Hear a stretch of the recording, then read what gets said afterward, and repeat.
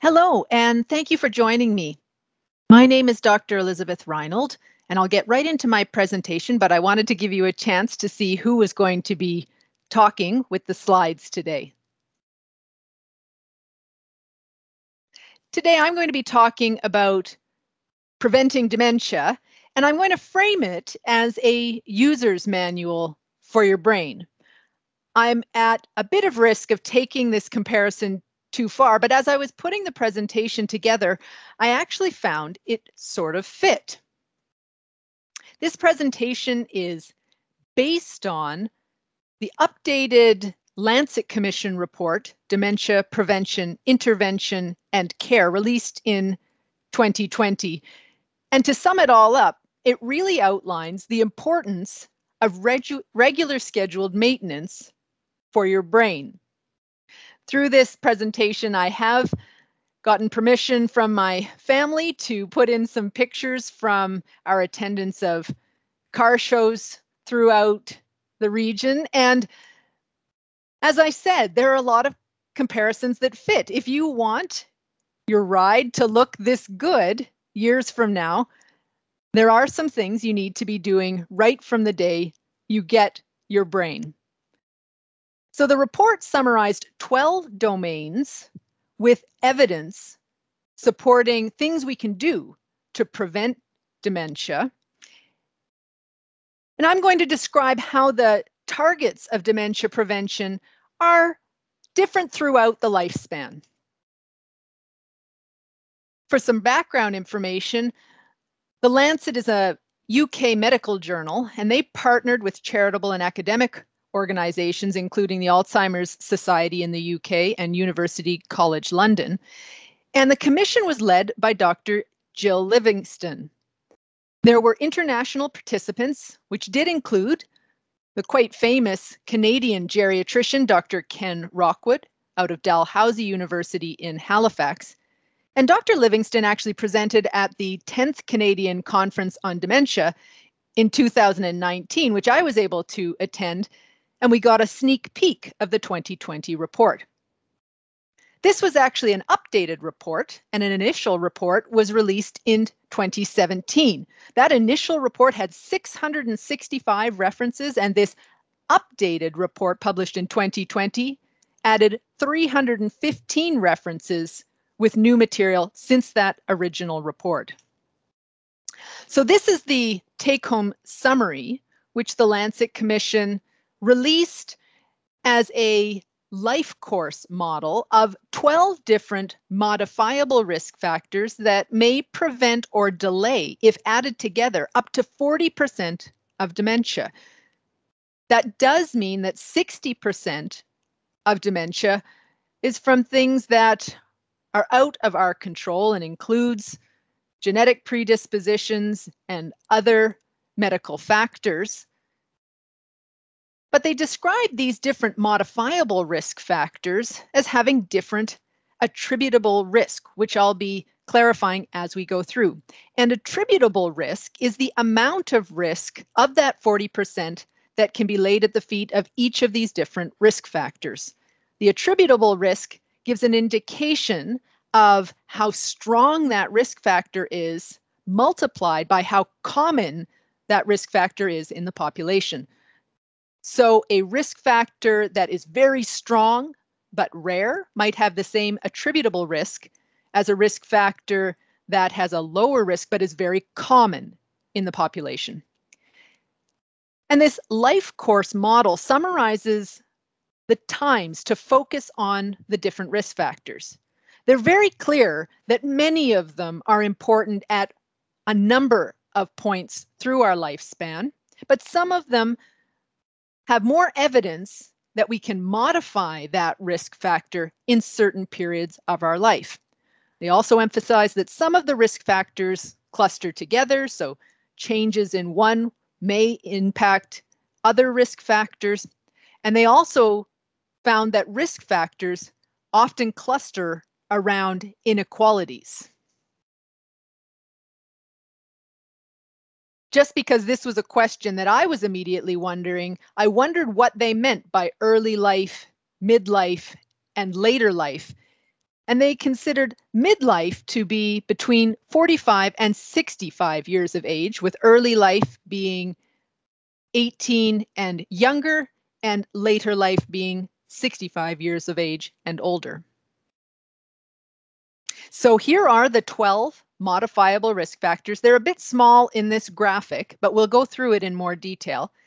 It includes less education, hearing impairment, traumatic brain injury, hypertension or high blood pressure, high alcohol consumption, obesity, smoking, depression, social isolation, physical inactivity, air pollution, and diabetes.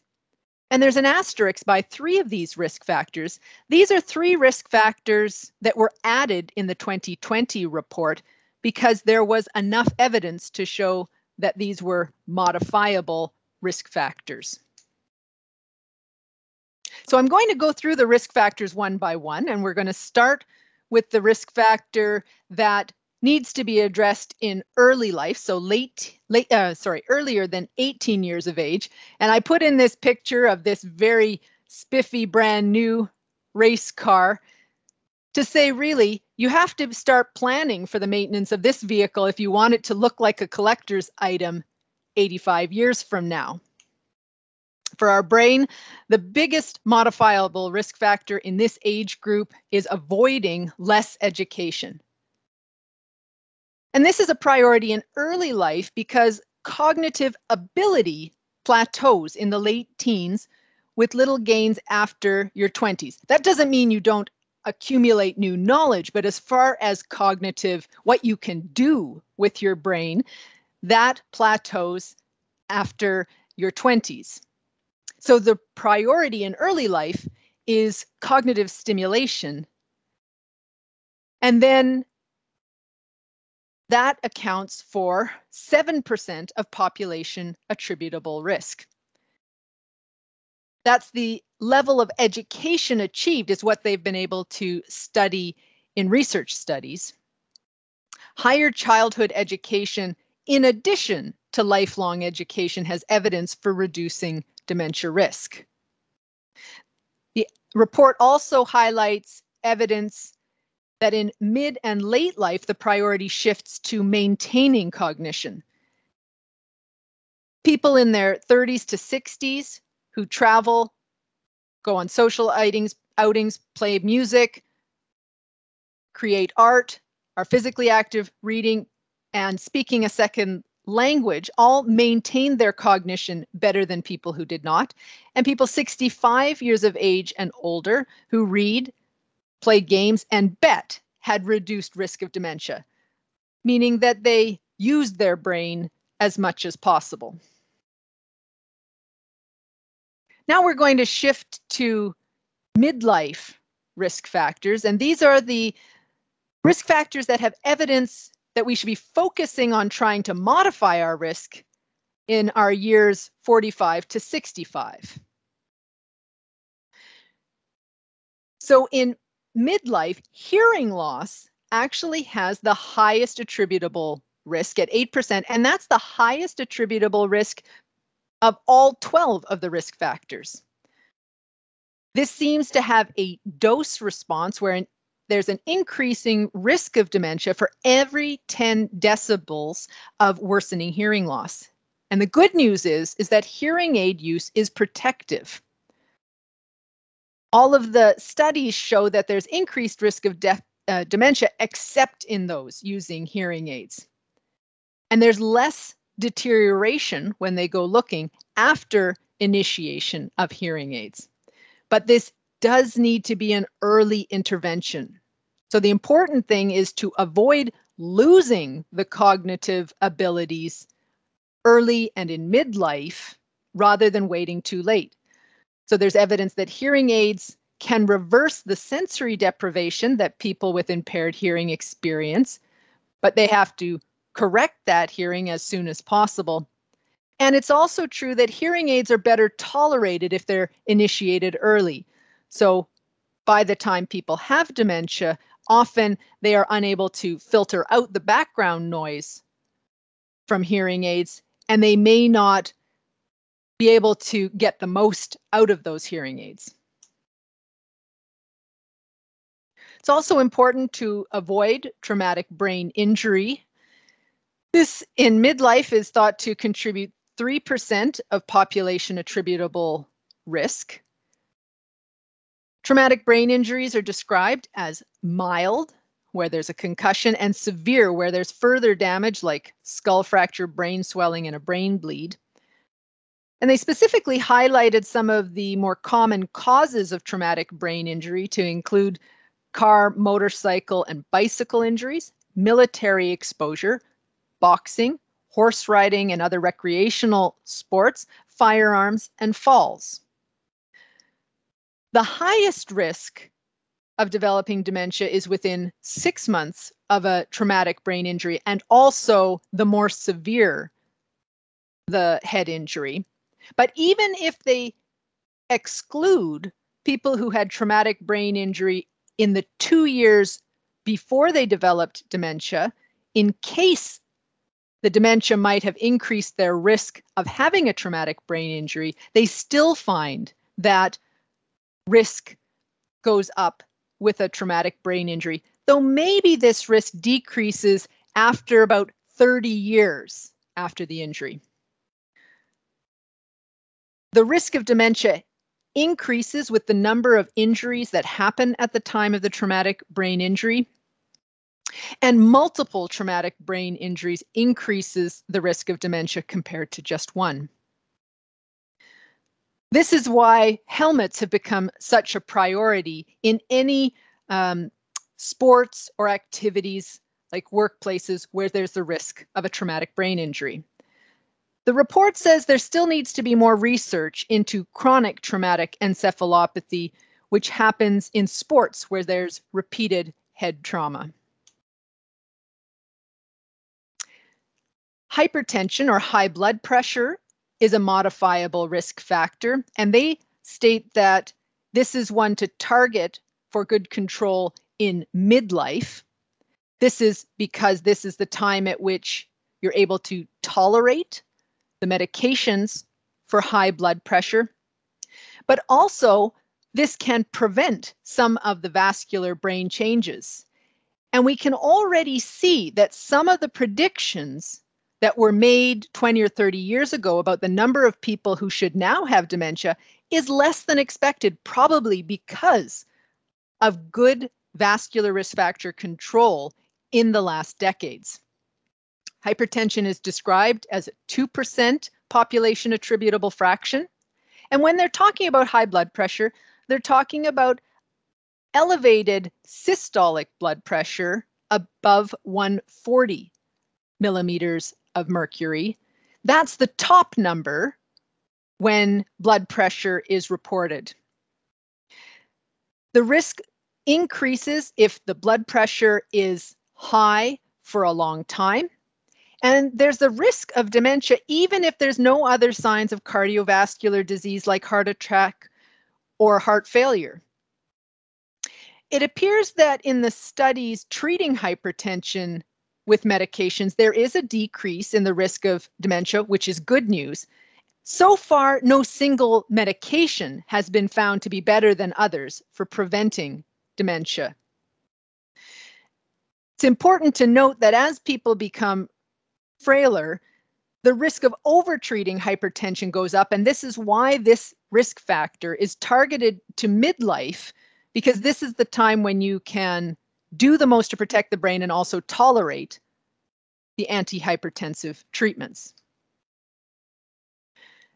Alcohol is a known risk factor for dementia. This is a priority in midlife with a 1% population attributable fraction. Heavy alcohol use or alcohol misuse disorder is clearly associated with an increased risk of dementia, especially early onset dementia, which is dementia that starts at an age less than 65 years.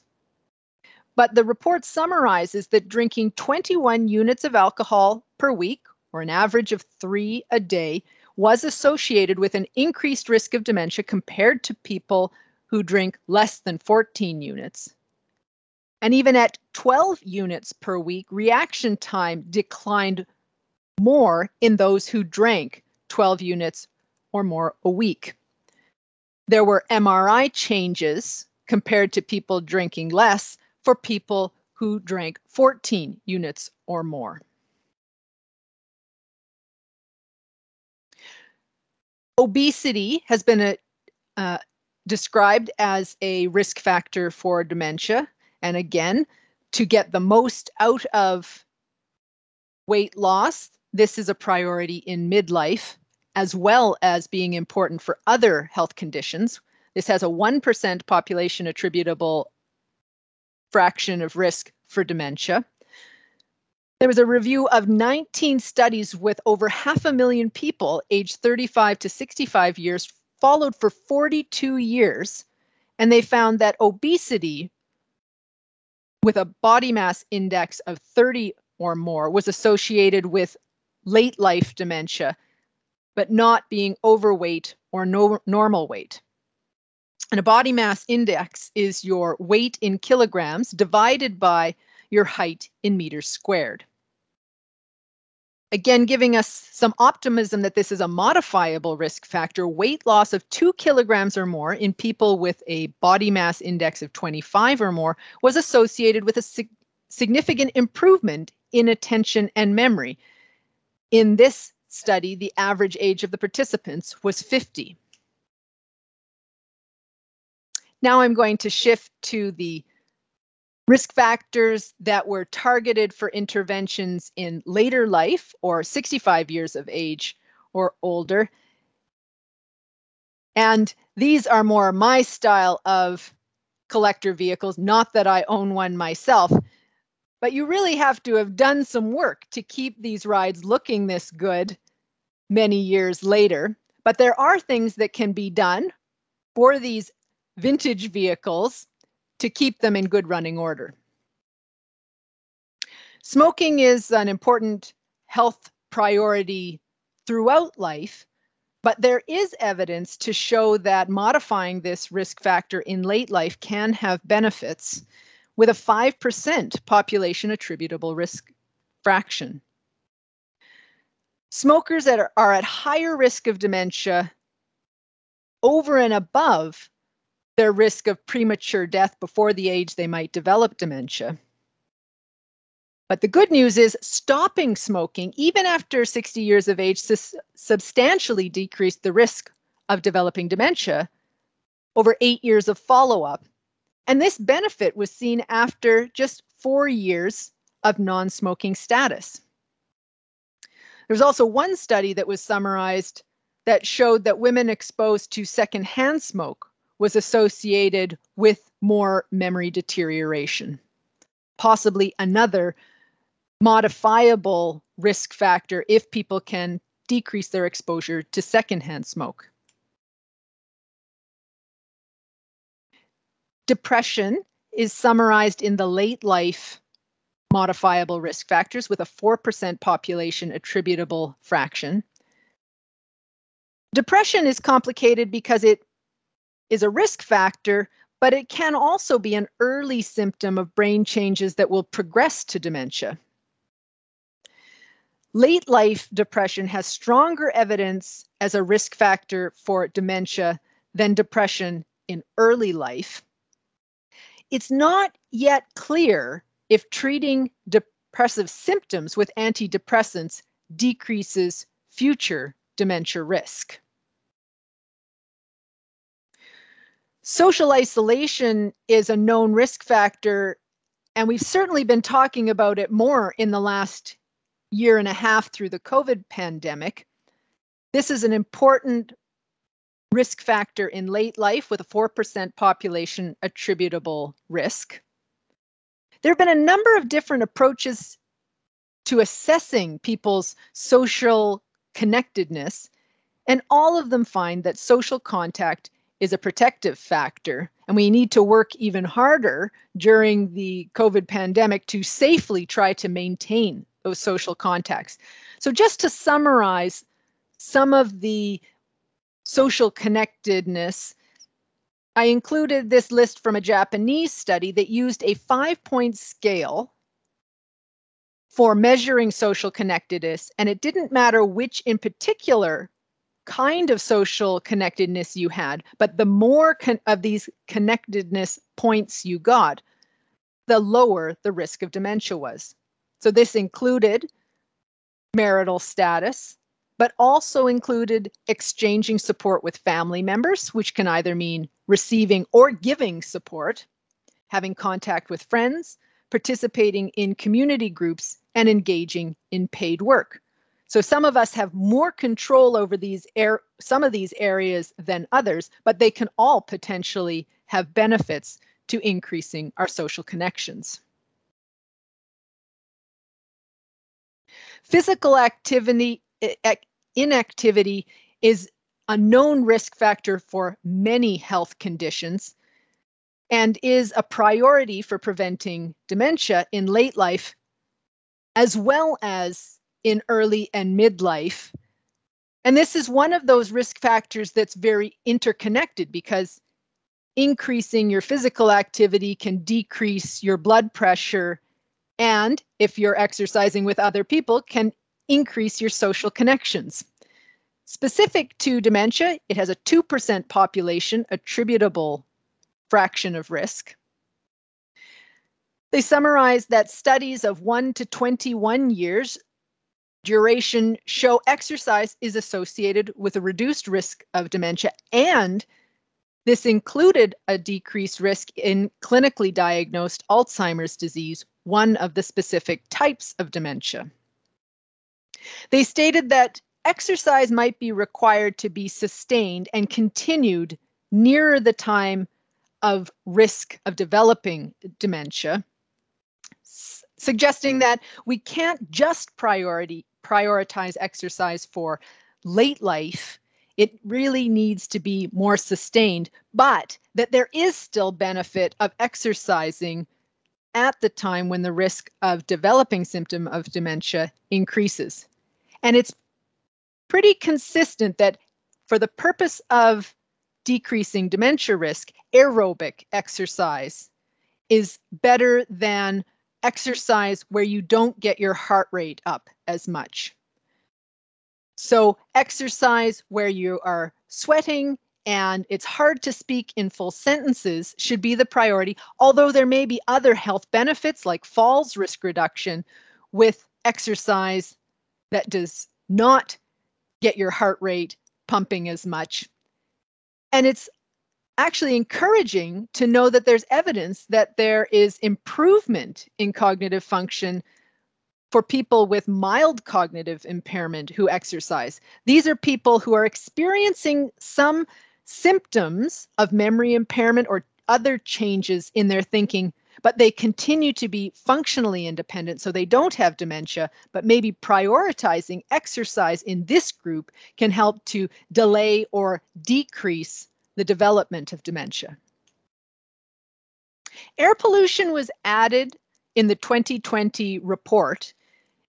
It's targeted as a late life risk factor for modification with a 2% population attributable fraction. This is probably one where society has a big responsibility for helping everybody modify this risk factor. And they suspect that the biologic mechanism may be similar to smoking, just on a much bigger scale. The pollutants that are associated with dementia include high nitrogen dioxide concentration, which is often produced by traffic, fine ambient particulate matter from traffic exhaust, and particulate matter from residential wood burning. In one US study, the burden of dementia from particulate matter was particularly high in Black or African American individuals and those who were socioeconomically disadvantaged in socially economically disadvantaged communities, as an example of the ways in which social inequities can cause an increased risk that is not fairly distributed throughout all of our communities. Diabetes is a risk factor for developing dementia, and the report targeted it for late life focus as a modifiable risk factor with a 1% population attributable fraction. The risk of dementia increases with the duration of diabetes and the severity of diabetes. The good news is that there is evidence that safely controlling blood sugars for diabetics does help to decrease the risk of dementia, because that will decrease the severity of their diabetes that is usually described by how high the blood sugars are. But there isn't evidence to support one particular medication over another in the control of diabetes. Diabetes clusters with other cardiovascular risk factors, so it is likely just one part of controlling the risk profile to decrease the risk of dementia. One of the cardiovascular risk profiles described included smoking, diet, physical activity, body mass index, which was that measurement of your weight based on your height, fasting glucose, which is a marker of how your diabetes control is, cholesterol, and blood pressure. The better those factors are, the lower the risk of dementia. They mentioned a couple of risk factors that just didn't have enough evidence at this time to make a solid recommendation about how much they may be contributing to our risk of dementia. One of the risk factors was diet. In the studies, there are mixed results. Probably the protection from diet comes from decreasing the cardiovascular risk factors we were just talking about. Overall, there's a shift from making recommendations about individual nutrients to focusing on the whole diet or the whole foods rather than breaking them down into their component vitamins and nutrients. The WHO recommends the Mediterranean diet specifically as it might help and does not harm, and is known to be helpful for other health conditions. And the Mediterranean diet is described as a high intake of vegetables, legumes, fruits, nuts, cereals, olive oil with low saturated lipids, and meats. Sleep is another potential risk factor, and their studies show that there's a U-shaped association between sleep, the hours you sleep, and the risk of dementia.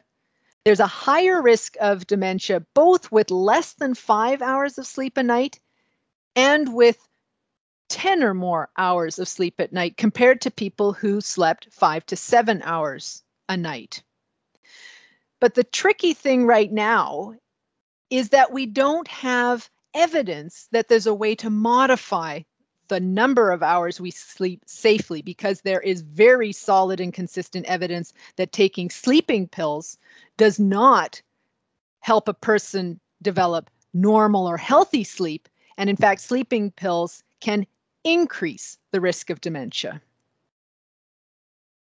So all of us have different lifestyles and priorities out of this list of 12, but all of us have something that we can do to decrease our future risk of dementia. I think that this life course model really emphasizes that brain maintenance is a lifelong priority. And these pictures sort of sum it up. You don't want to wait until the wheels fall off.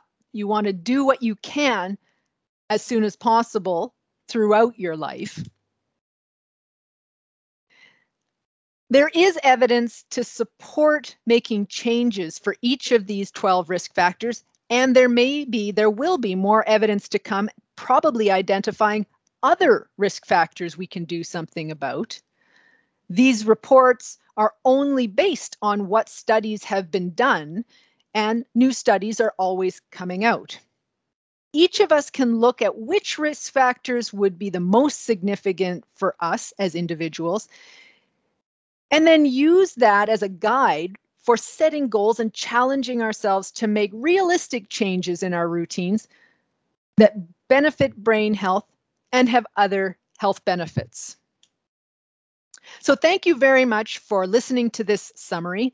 If you'd like to access a copy of the Lancet Commission report, it's available open access online, and you can search for Lancet Commission Dementia Prevention. You're looking for the 2020 report if you want the one that summarizes all 12 risk factors. And if you want to know more about the Commission's start, that would be in the 2017 paper. And I did confirm with the Brandon Library outreach that the local public library can help you get a copy of the paper if you don't have access online at home, and you can ask your local librarian for assistance. If you have further questions, please feel free to contact Vanessa Hamilton, who is one of the Prairie Mountain Health Healthy Living facilitators with the Health Promotion Program here in PMH, and I've included her phone number and email. So I'm just going to go out of my presentation, hopefully here, so that I can say thank you very much for listening, and I hope that it's helped you identify something that you can do that may decrease your future risk of dementia. Have a great rest of your day.